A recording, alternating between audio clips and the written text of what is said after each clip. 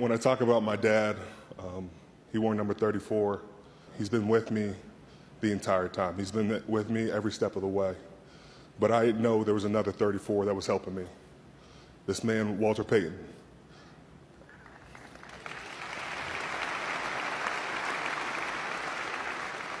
He's done so much on and off the field, and he's changed so many lives that now I have the opportunity to be part of such a great fraternity and the Walter Payton finalists and winners.